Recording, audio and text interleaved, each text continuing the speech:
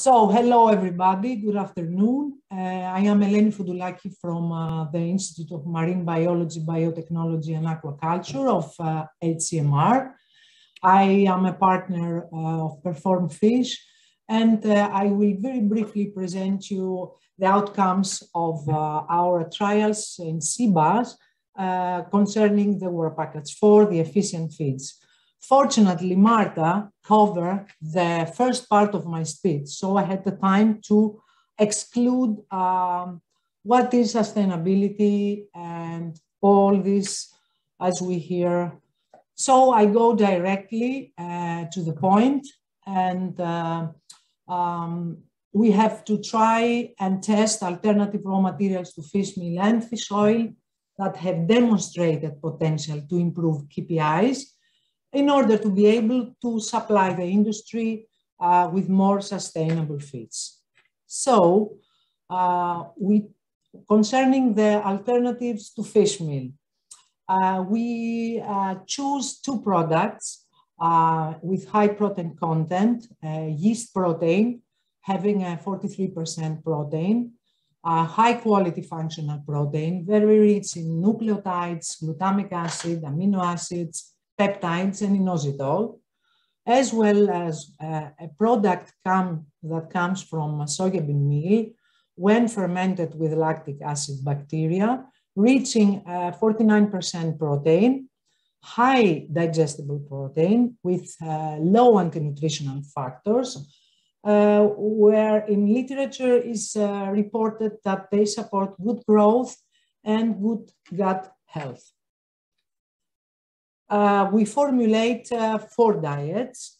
The control diet contained 30% fish meal, and 3 other diets where fish meal was reduced to 12%. And we add the 2 raw materials at increasing levels, fermented soya at 10, 20, and 30%, and yeast protein at 2.5, 5, and 7.5%. We produce the feeds with an experimental extruder, having a protein content of 47.5% and 17% fat. Moving to the fish, we use SEABASS of 16.5 grams, feeding ad libitum 3 times per day for 71 days at 20 degrees Celsius. And at the end of the trial, we measure growth performance indicators, feed utilization, digestibility of protein, fat, starch, and carbohydrates, whole body composition, immune response, liver and gut histology, and the antioxidant status of the fish. And moving to the results, there was no significant differences in the final body weights of the fish, and consequently SGR was the same. Surprisingly, feed consumption was different, and the group of fish fed on novel 1 showed the lowest consumption, significantly different from the novel 2, which, although as we saw before, didn't lead in lower growth, but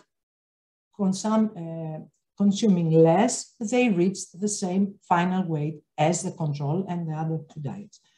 FCR was not significantly different, but tended to be lower in novel 1 diet, the lowest inclusion level of the novel raw materials. The digestibility results show not significant differences in protein and fat. Only in carbohydrates, there was a trend to be higher by the inclusion of the novel ingredients at all inclusion levels.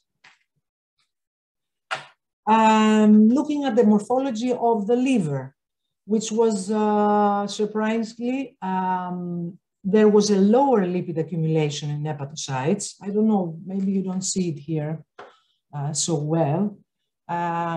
All groups of fish fed on the novel ingredients show cells with central nuclei and very low lipid accumulation. And this was also accompanied with a lower hepatosomatic index compared to the control diet. On the immune response, there was no significant differences. Only the hemoglobin tended slightly to be higher in those fish fed on the novel ingredients at all inclusion levels. The measurement of the antioxidant enzymes, of the activity of the antioxidant enzymes to see how the system reacts when you add these raw materials, namely the selenium glutathione peroxidase activity, the glutathione S-transferase and the catalase. As you can see, we didn't have any strong effect. Marginally, it was affected by the raw material, maybe the second level for the glutathione peroxidase selenium dependent, and in the novel 3 for the glutathione transferase. Concerning the digestive enzymes, the activity of aminopeptidase and trypsin was measured. Concerning the aminopeptidase, we didn't have any strong effect, only in the third level of inclusion, the highest level. But surprisingly, trypsin activity was reduced in all inclusion levels, which was not reflected actually in the digestibility, because as we saw, we have a high protein digestibility, more than 95%. It's something to see better when we write the publication, maybe. In conclusion, concerning the growth, performance, and feed utilization, as we saw, low inclusion of novel raw materials in the novel 1 diet, we saw a positive effect on the final body weight, where we have a lower feed consumption, but a similar final body weight as the other diets. On digestibility, similar digestibilities for protein with a control and the novel ingredients, showing that the protein content of these raw materials is high digestible, like fish meal. The inclusion of the novel raw materials revealed a higher digestibility of carbohydrates, no differences on whole body composition, and concerning the health, the antioxidant status of the fish showed marginal effects on the antioxidant system due to the different raw materials, but there was a reduction in the digestive enzyme activity, in trypsin activity. As far as immune response, fish meal can efficiently, we can say that fish meal can be efficiently replaced by these two raw materials in the conditions of the present study without affecting the systemic immunity of SEABASS. Concerning the novel effective alternatives to fish oil, we choose to test two products as meals, not as oils, krill meal and alga meal. Krill meal is naturally high in EPA, DHA, and phospholipids. It has a good palatability, and it is a natural source of carotenoids. It can be used in all fish species, from larvae to starters to growers' diets in low inclusion levels when fish meal is very low, because it increased the palatability, and not only. It's the certain product was full fat, and the EPIC content was 16% and DHA content 6.5%. The other product, the alga meal, is a long chain omega-3 rich algae ingredient. It's coming from Schizochytrium, where these microalgae are grown in closed fermentation tanks, where they can transform renewable, sustainable plant sugars into algae containing omega-3 rich oil in days. These products contained 0.5% EPA and 55.7% DHA of the total fatty acids. So we formulate 3 diets. All of them contain 10% fish meal. The control diet contained 11% fish oil and 3.8% rapeseed oil, while algae diet contained 5% algae meal, 3% fish oil, and 9% rapeseed oil. And finally, krill diet, 5% krill, 0 fish oil, and only rapeseed oil, 13.5%. The EPA and DHA content were at levels to cover their nutritional requirements for the SEABASS at this age.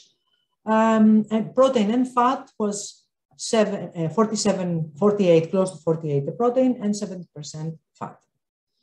Diets were produced by our experimental extruder, and we ran 2 trials first.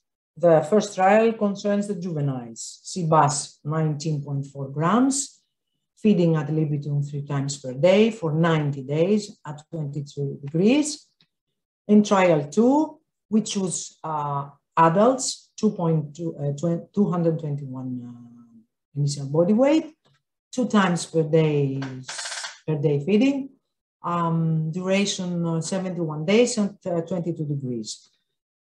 We measure growth performance indicators, feed utilization, whole body composition, fillet composition, fatty acid profile, antioxidant defense system, and immune response. From the results, what we saw, final body weight significantly better in the krill diet,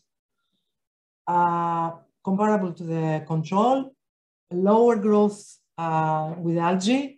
This was reflected in the specific growth rate. Feed consumption was the lowest in the alga meal diet, probably palatability issues, even if it was 5%. A better FCR by the inclusion of the krill meal, although significant differences were not shown, but it was a better FCR. And a better antioxidant defense system. It is clear that the selenium glutathione peroxidase and the SGAT and the CAT were better in the krill diet. Okay, the catalase was also not different in the algae diet, but this I'm not so expert to explain why, because it's another colleague that is performing those studies. Concerning the immune response, both addition of the algal meal and the krill meal did not affect strongly the immune status, but the fish fed on the algal meal tended to show a more reduced immune response. In trial 2 with commercial sized fish, there was no differences after 70 days of feeding. The fish reached almost commercial size, 340 grams. There was no significant differences, although there was a trend of a better growth in the krill diet. And concerning the fillet gross composition, we saw a reduced fillet fat content in the group of fish fed on the krill diet. The fatty acid profile reflected the fatty acid profile of the diet. The quality indexes showed lower atherogenic index in the fillets of the fish fed the krill diet, as well as a lower hypercholesterolemic index, which was also significant.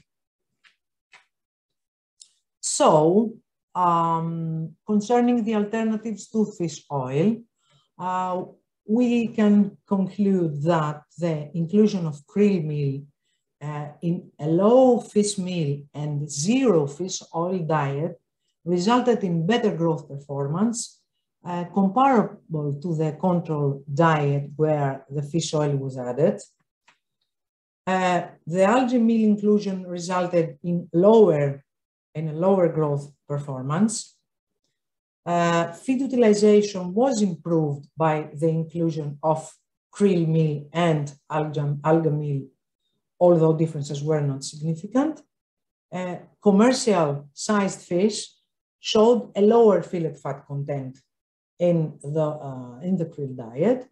And finally, the quality of the fillets in omega-3 PUFA was the same in both diets, while the fillets of the fish fed on the krill meal diet can supply to the consumers adequate percentage of PUFA with a low hypercholesterolemic index as well as a lower atherogenic index. As a general conclusion, when we combine, let's say, the two trials, we can say that under always the conditions of the present study in European SEABASS, it is possible to substitute fish meal by other high protein raw materials such as yeast, protein, and fermented soya without any adverse effect on growth performance, on feed utilization, digestibility, and overall the health status of the fish. Krill meal could be an optimum alternative to fish oil, substituting completely fish oil from SEABASS diets, either in juveniles or in commercial sized fish, leading to a better growth performance and feed utilization, fish health, and fillet quality for human consumption. Thank you very much.